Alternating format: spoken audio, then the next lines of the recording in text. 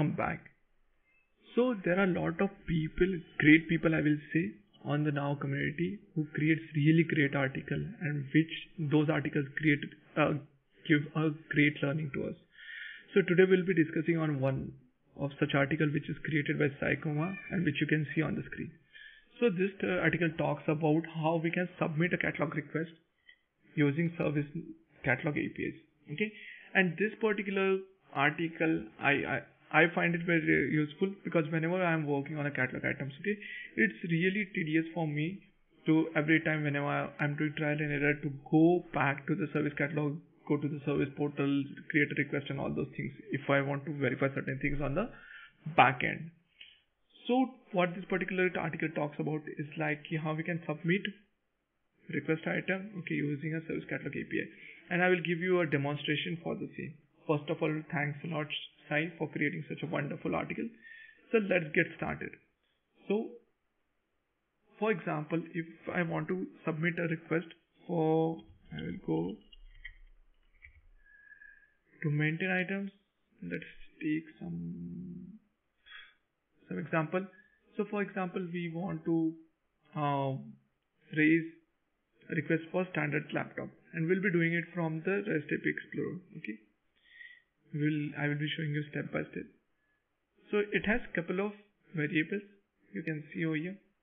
The variables are: do you want to install Adobe Acrobat? Do you want to install Photoshop and all the things?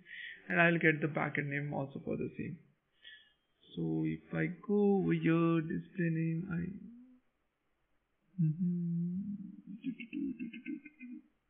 I'll take display name also,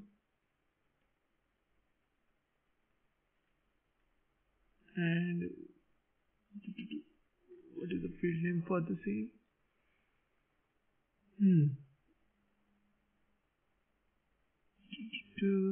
I think this is the one. Name, got it. So I will take display name and name, so that we will get the backend, because we will be driving everything from backend, right? So we want to know what is the backend values for the same. So these are the backend names. Let's get started. So first step is like we have to go to REST API Explorer. So let's go to that. Explore. Our main intention from this tutorial is like we want to create a request item from the REST API Explorer without any intervention on the service portal or catalog native view, anything like that. So over here in the namespace, you can go for SN_SC, which stands for service catalog. So this will give the list of all the APIs which are created internally out of the box for service catalog. And as you must be knowing that whenever we use any catalog item, there are two steps.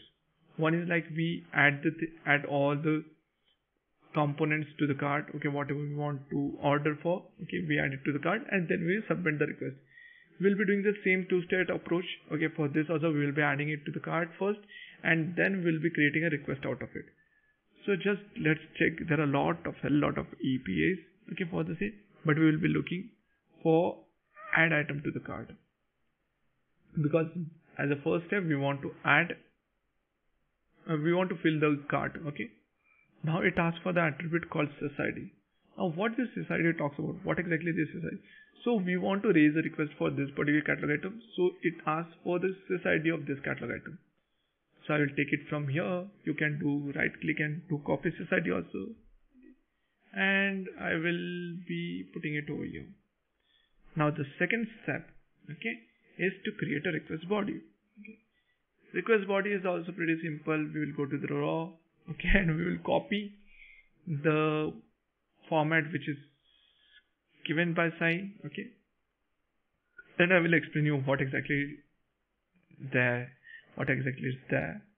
Okay. So basically it has couple of attributes.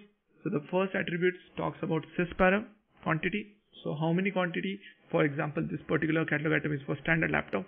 So how many laptop you want to order? 1, 2, 3, 4. So you can give any integer, but it should be non-negative, okay? Because negative integer doesn't make any sense. Then the second it's a JSON object, okay, inside a JSON, which called variables, which points to the variables which are created on the catalog form. So as I've shown you earlier, if I go back and to the catalog item, and you can see there are variables like Acrobat, Photoshop, okay, and additional software requirements. So the same are used over here.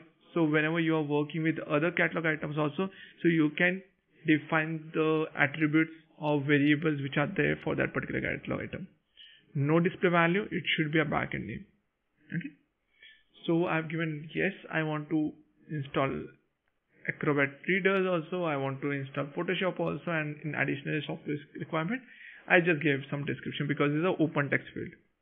Now we'll run this out. So if I send this out, let's see what happens. So we got a response 200, that means everything is okay. This is our request body. Okay, we got the cart ID also. Okay, this is the cart ID, this is the subtotals, all these things. Okay, catalog item ID and all these things. Now, does it mean that we have added things to the cart and it must have created a request item? Let's verify that also. So for that, we will go over here, and you must be knowing the backend name for request item. So it's sc_request_item dot list. Sorry, I use a lot of shortcuts while using. So yeah. So you can see we ordered the add to cart API, but it didn't create any request item. Why didn't it create a request item? Because whenever we add the things to the cart, it doesn't make any sense till the time we submit that order. Okay. So the next thing what we have to do is like submit order. So we'll go back to the REST API Explorer and we will start searching the another API. So what the another API should be? It should be submit order. So let's go and find submit order. Now the cart is already filled. Okay, now we are just submitting the order. So if I scroll down, up, so I got a catalog, I got an API called submit order. Now this particular API doesn't ask you for any input parameter. Why? Because it's a session based thing. For this particular session, the cart is already filled. Now it considers that it will be performing the action of what exactly your UI action performs on the catalog form, which is submit. So we will be simply nothing to be filled over here. We will be simply submitting the order. So I will send it out. Yes, I want to modify the data, and ideally it should go well. So we can see 200. Okay, everything goes well. It states that request item got created and request ID is this. Okay, so let's take this request and see if our request got created. So I'll go back. I will just go to global search. I'll find, and it created the request. Wow. Now let's see whether everything is good with this particular request. So we will check what things you should check in order to verify the things. So first is show workflow, whether the workflow is attached properly, everything is good with the workflow or not. So I did the show workflow. It's loading the workflow, and it seems the workflow has been attached. Okay, so no issues I can see if it gets loads.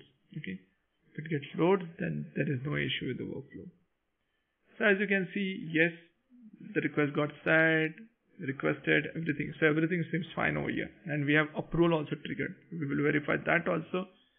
So let's verify the approvals also. So if I scroll down, yeah, the approvals also requested perfect. Now we will go to the request item to see if the request item is fine. We'll go to the request item. The request item, till now everything seems to okay. We have raised the request for a standard laptop. This is also perfect. And variables, whatever we have set. Adobe Acrobat is true, Photoshop is true, and also whatever we have provided as a software requirement description. So everything seems to be working fine, right? So this is the way which you should use when you are doing a lot of iterations, a lot of testing on a development side, not when you are a tester. Okay, as a developer, to just submit the request and see how exactly it's working. This is a use case for me. Maybe there is another use case for you, right? But I find it pretty useful. So thanks a lot, Sai, again. Hope you all like this video. Okay, hope you will be using this API somewhere in your project. Okay, and please keep on creating this kind of content which will be helpful for others like me.